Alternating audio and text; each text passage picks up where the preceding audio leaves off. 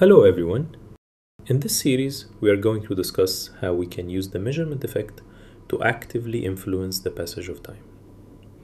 What if measuring time more precisely and with higher resolution could actually change the flow of time itself?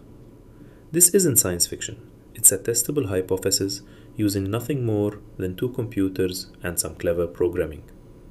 Abdullah and Brad, or Elise and Bob, each have a clock program running on their computers.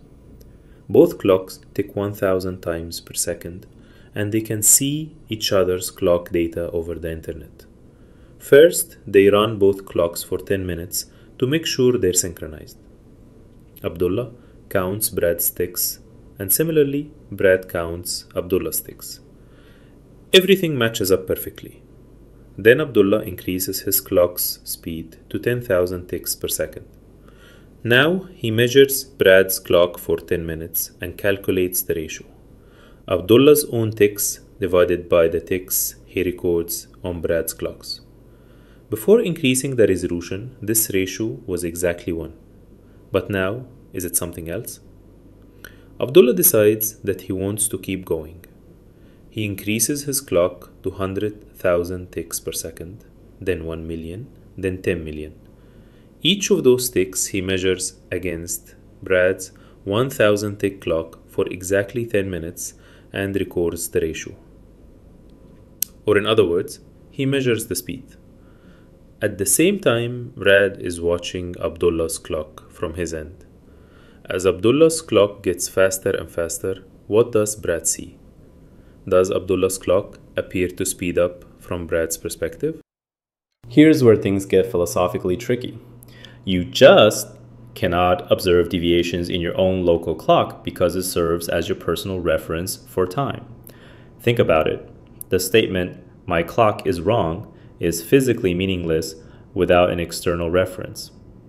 What I mean is that error, by definition, can only be measured when your local clock deviates from some other standard.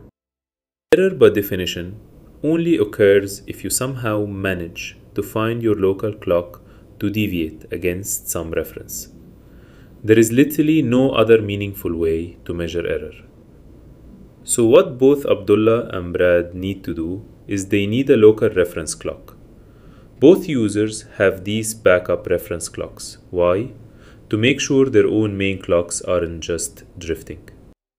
This ensures that any differences they observe are real and not merely experimental errors. If they aren't, then the next question we ask becomes, when Abdullah measures time more precisely and with the higher resolution, does he see Brad's clock slow down? Imagine there's a speedometer. Does Brad see Abdullah's clock speed up? If the answer is yes to both these questions, then the act of measuring time more precisely actually changes how time flows between the two systems. Two computers, two clocks, one interesting question about how measurement affects time itself. By the way, the reason why I said earlier that a local clock can't err without a reference clock is because of the rule, your own clock always, and I mean always, ticks at a constant rate.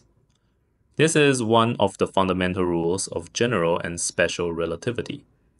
In the next episode, we will explore this physical concept in more detail and explore how we can make achieving higher and higher rates of time dilation easier.